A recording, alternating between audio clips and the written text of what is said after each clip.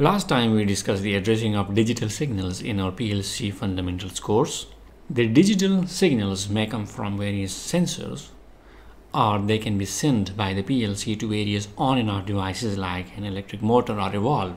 Analog signals may come from input sensors like pressure sensor, temperature sensor, vibration sensor, or the analog signals may be sent by the PLC to control various devices, analog devices like variable frequency drive or a control valve, are those devices that need analog signals to control. For example, we have a VFD, a variable frequency drive.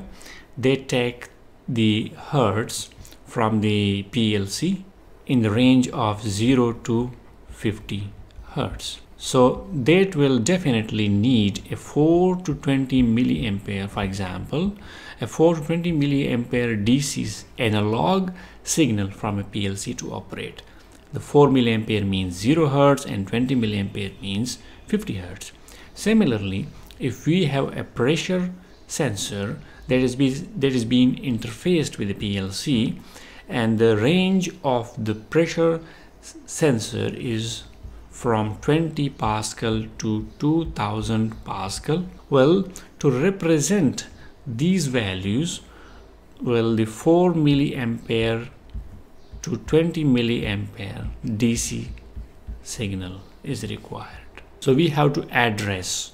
The analog signals in our PLC. For example, we have a PLC input channel and 20 Pascal to 2000 Pascal pressure sensor is interfaced to the PLC input channel. We will address the analog channel something like this: IW40. Now, if we address the analog signal or the analog input channel like IW40, it means, I means input, W means word, while 40 is the number. Well, the word, let me explain to you. Word, as we have discussed in our PLC data types video, a word is comprised of 16 bits, and each analog input channel value or each analog signal in our PLC by convention is represented by 16 bits. So if we have one word, it means we represent one analog value or analog sensor value.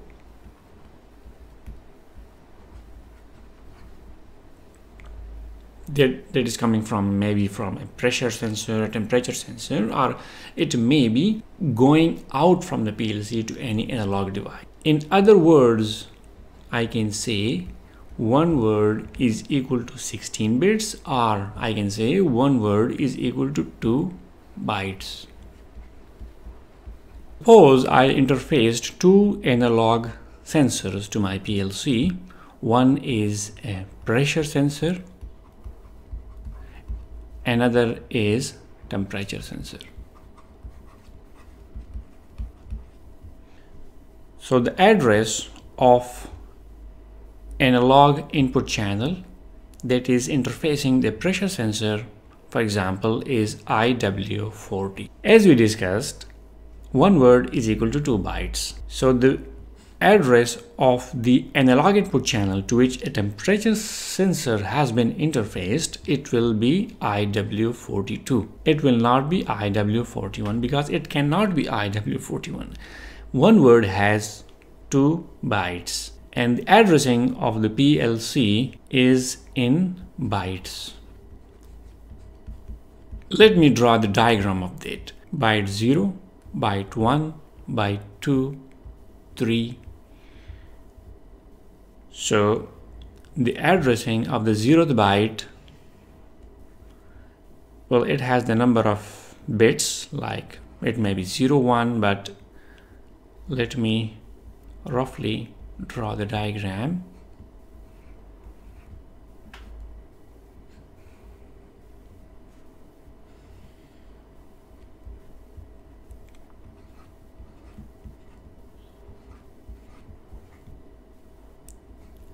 I randomly assign values to these bytes and their respective bits.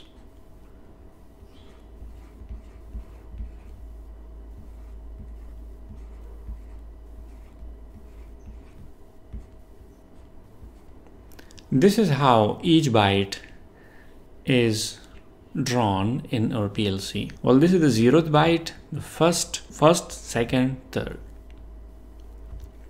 Because the addressing in our PLC start from 0, you can say it is the first byte, second, third, and fourth. So when we address our digital input signals, we do something like that. I0.5.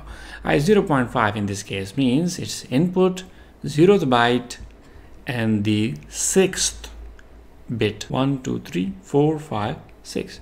So this is I0. Suppose we address our output like this, Q1.3. So this is the first byte. So this is the byte 1 and 0, 1, 2, 3. So this is Q1.3.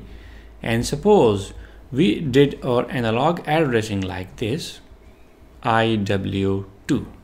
Well, that will mean these 2 bytes and all of its 16 bits. And let me draw the addresses all the way to 40. So in this case, we have byte number 40, byte 41, byte 42, byte 43. Similarly, it will also have the, let me randomly assign the bit values. So in this case, IW40, well, IW40 will mean these 2 bytes, byte 40, byte 41, and all of its bits value. IW42 will byte 42, byte 43. So this is how we address the analog input signals. Similarly, we can also address the output, analog output signals, except the fact that its symbol is Q and the rest of the addressing is the same. QW44. QW44 means byte 44, byte 45. QW46, we cannot use Q45 because the 45 has already been reserved or used by this signal. QW46, byte 46, byte 47. Suppose we have interfaced an analog wall or a frequency drive to our PLC output channel. Well, we will use this one. We will use the addressing like. To further clarify the addressing, let me talk about the byte 44, byte 45, byte 46, byte 47. And let me randomly assign values. So QW44, well, this means byte 44, byte 45. QW46 means byte 46, byte 47. We reserve these 2 word values for our input analog sensors, and we reserve these 2 for our output analog values that are interfaced with, for example, a frequency drive and an analog valve. Well, this is just for the sake of understanding. I assigned these values to input channels and output channels. Well, in PLC, it varies from case to case. However, it was just for the sake of understanding and for the sake of clarity. And let me rewind it. Well, we assigned the first byte to our input digital signals, the byte 1 to output digital signals, and IW40, 41, 42, 43, these bytes were assigned to analog input values. Well, the 2 bytes constitute a word, and as we discussed, for handling of one analog input channel, we use 1 word. The 16 bits are utilized for one analog input channel.